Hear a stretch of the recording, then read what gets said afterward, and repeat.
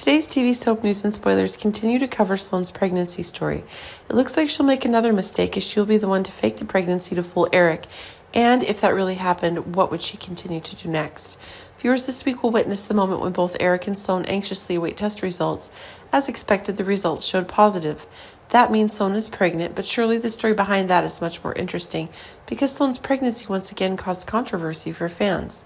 Because one of them claimed that Sloan was actually pregnant with Eric's child, because if Sloan was pregnant, it would definitely become more appealing when at some point Eric finally realized he was going to have two kids, one from Sloan and one from Nicole. Surely an interesting story is still waiting ahead.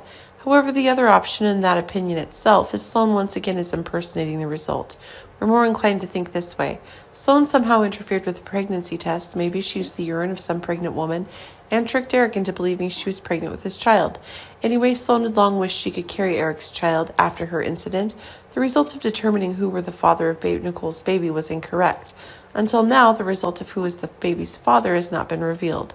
Sloan wants to conceive Eric's child as part of her desire to atone for the mistake that caused Eric to lose his previous chance to be a father. Part of her is because she loves Eric so much and doesn't want to lose him. Having a baby with Eric was like the hope that bound her to him forever. But Sloan's mistake might be discovered by someone. That person could be Brady, because as far as we know in the near future, Sloan and Brady will connect with each other in the near future. Will it be Brady who will find out Sloan's pregnancy is fake, or will Brady make a big mistake with Sloan? It's also possible that Sloan is looking for a way to actually get pregnant, so there's some reason why the person who ended up going to bed with Sloan was Brady, and she could actually be pregnant. But that baby wasn't Eric's. Do you think Sloan's pregnancy story will turn out like this?